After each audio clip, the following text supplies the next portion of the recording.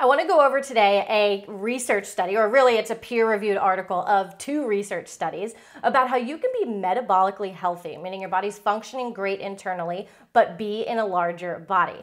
Now, I know this can be a little bit of a controversial topic because people like to associate with being in a larger body as unhealthy and being in a smaller body as healthy, but that's not always true, right? And so these 2 research studies actually demonstrate that and show that that's not the case based on all of the markers that they looked into.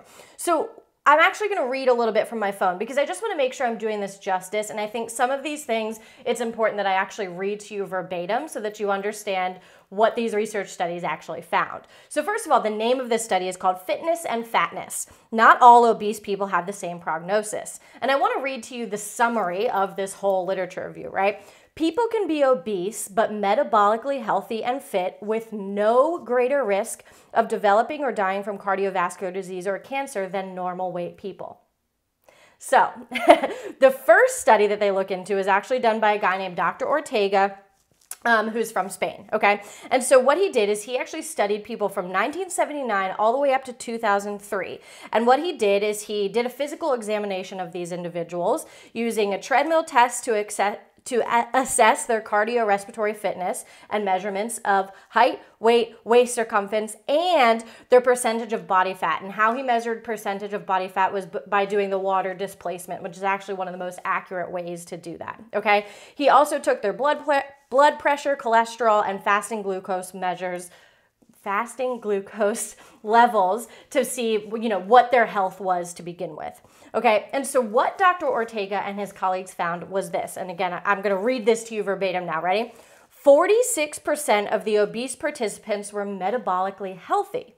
After adjusting for several confounding factors, including fitness, the metabolically healthy but obese people had a 38% lower risk of death from any cause than their metabolically unhealthy obese peers. So you hear that? So there are individuals who are in a larger body that are still metabolically healthy, and those individuals who are metabolically healthy, which was 46% of them, actually have a lower risk of death compared to other individuals, okay? So they said the risk of developing or dying from cardiovascular disease or cancer was reduced by between 30 to 50% for the metabolically healthy but obese people. You hear that? So I just want to share this with you because I think it's important that you understand that you can't assume because of someone's weight or size or whatever that they are healthy or unhealthy. We've got to break this connection that anybody who's in a larger body is unhealthy and anybody who's thin is healthy. That's not always true, and this study goes to show that. So I do still want to go into the other study that they review here, right? And the other study was actually done in Sweden, and it was using data from over 64,000 patients who had been admitted for some sort of cardiovascular disease, okay? And so what they actually found here, give me a second while I scroll. Okay, so what they found, and again, I'm going to read this to you verbatim. It says, we found that patients who were underweight with a body mass index of less than 18.5 had the greatest risk of dying. So those people who already had cardiovascular disease, remember we have to factor that in, 64,000 people who are already on this registry for angioplasty, et cetera, which would be cardiovascular disease, right? The people of that category, the people who had a BMI of 18.5 or less had the greatest risk of dying.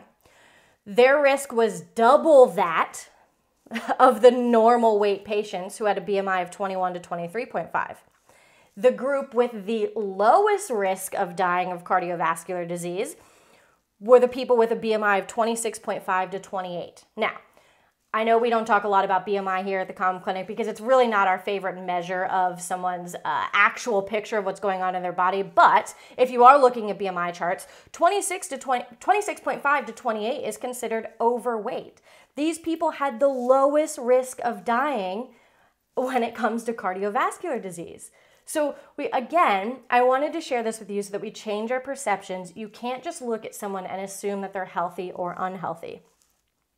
And then I'll just continue to read the last little part here. It says, the researchers found that the relationship between BMI and mortality was U-shaped.